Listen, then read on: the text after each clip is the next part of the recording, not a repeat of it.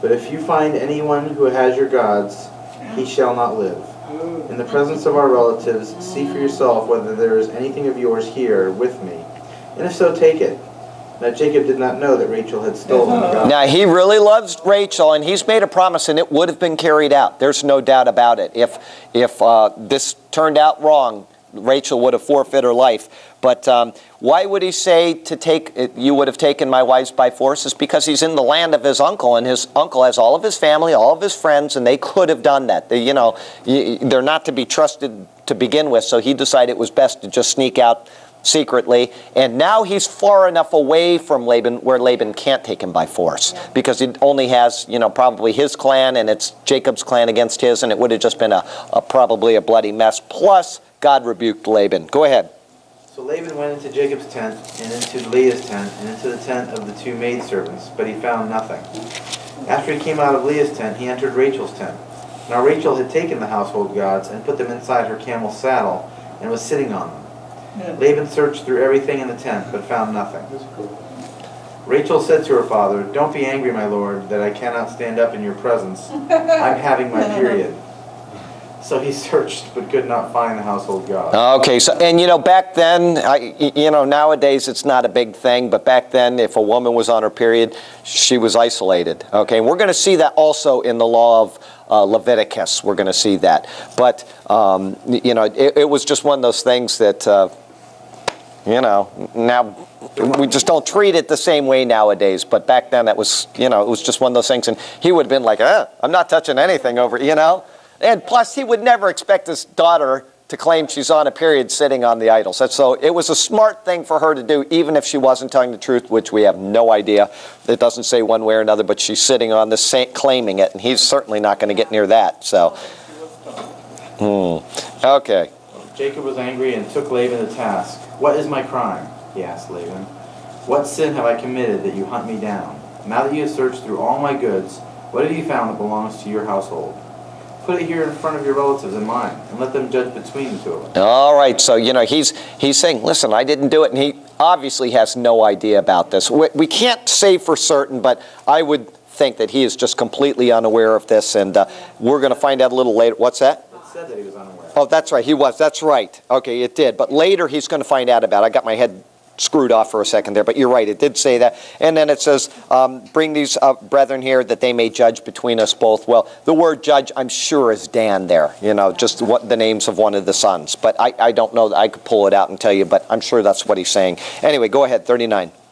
"I have been with you for 20 years now. Your sheep and goats have not miscarried, nor have I eaten rams from your flock." Okay, so it was 6 years that he worked for him, because it was 7 years for Leah, 7 years for Rachel, and then 6 years his wages were changed 10 times. Okay, so just so you know, it was 6 years, and that's what I thought. It was 20 years he was gone.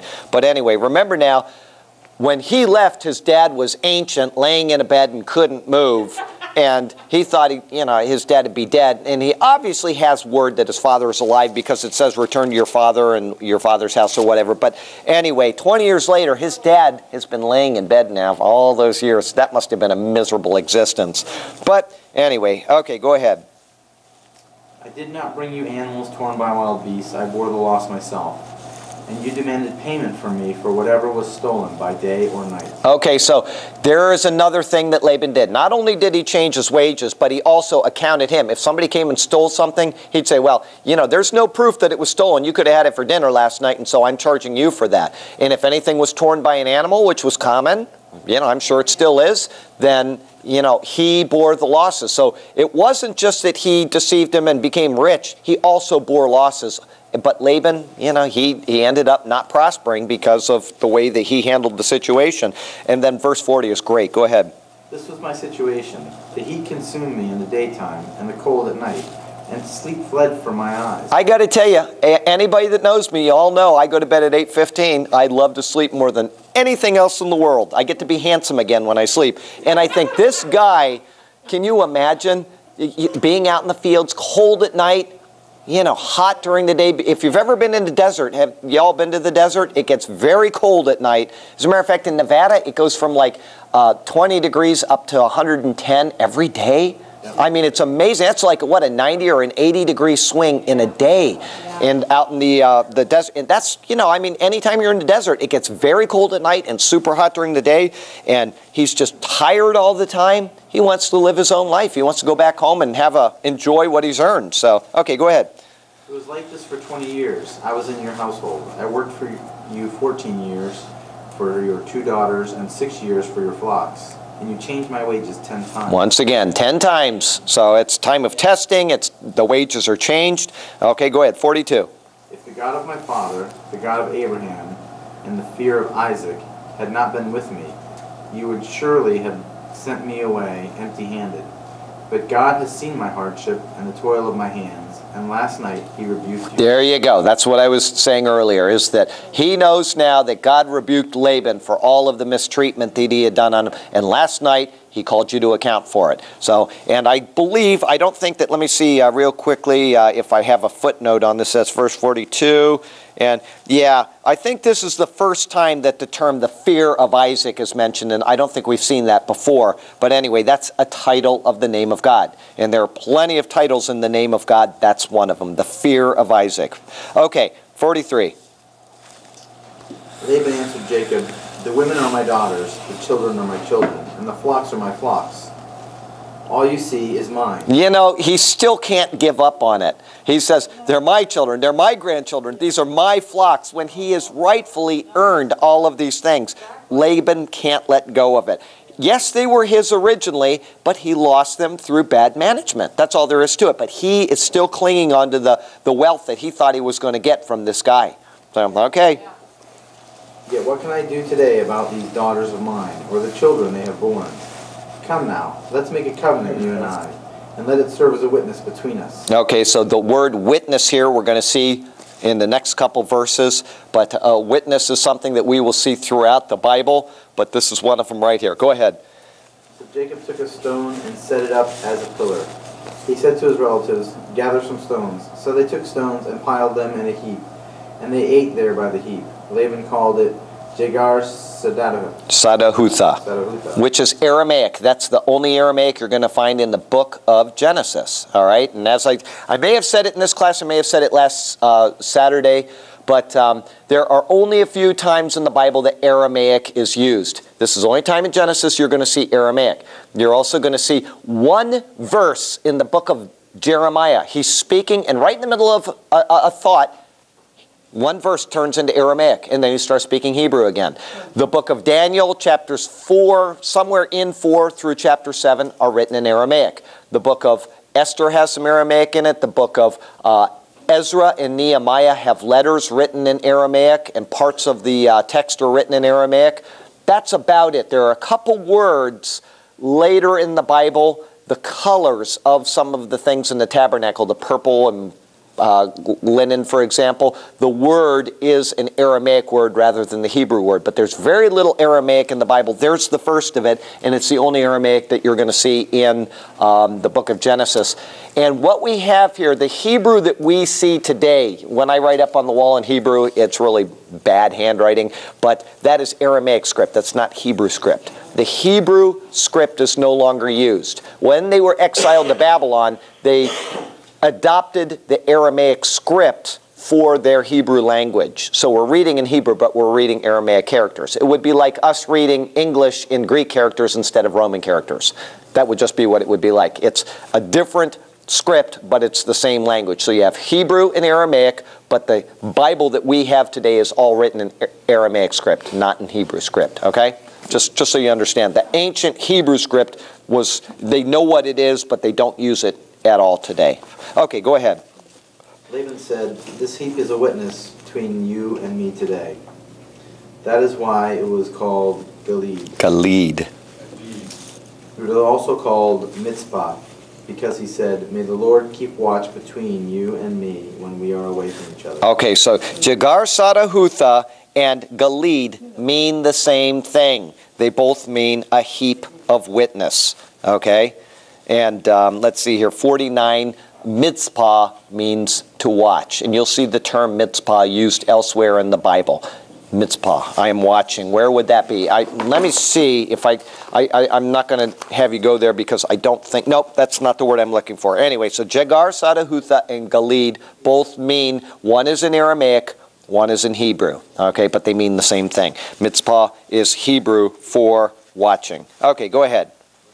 If you mistreat my daughters, or if you take any wives besides my daughters, even though no one is with us, remember that God is a witness between you and me. They are making a covenant between the two of them, and he's saying, I don't want you having any other wives except my wives, and God himself is going to be a witness. And now Jacob is going to agree to the terms, and so if he violates these terms, then he is bringing his own curse on himself. Okay, go ahead.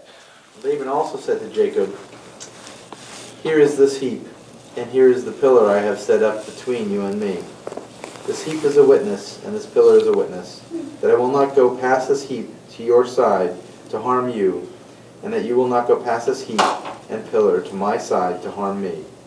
May the God of Abraham and the God of Nahor, the God of their father, judge between us.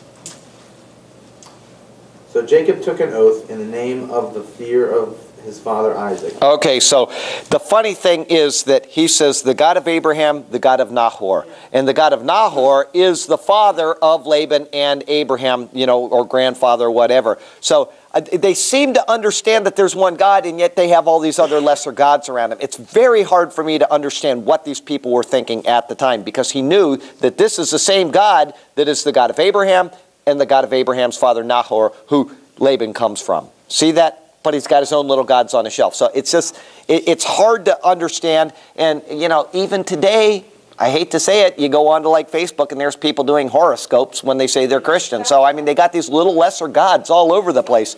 It really bothers me to see that, because people are losing their focus on the one God, and they're getting into these lesser gods, which are not gods at all, as the Bible so clearly makes evident. But they have this witness, and it says, I'm not going to go beyond this heap to you, and you're not going to go beyond this heap to me. And as I said, I think it was in this class, but it might not have been. I wonder, and I don't know this, I would wonder if that is still in effect today.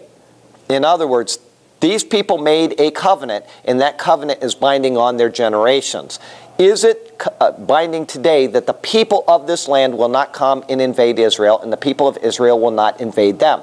Israel never goes out and attacks anybody, but these people continuously come over them. Does God look at this ancient covenant and say, I am holding them to account for coming against Israel? Because they've done it 4 times in the past 2 weeks. They've gone over the border, they've gone in, they've attacked, and then the Jews go and shoot 20 of them, and the whole world gets mad at the Jews when they are violating the sovereignty of the Jewish nation from the land of Israel. So it's insane how this happens, but I don't know if in fact this is actually binding today, or if this is something just between that generation. And I think these things, but I don't have an answer.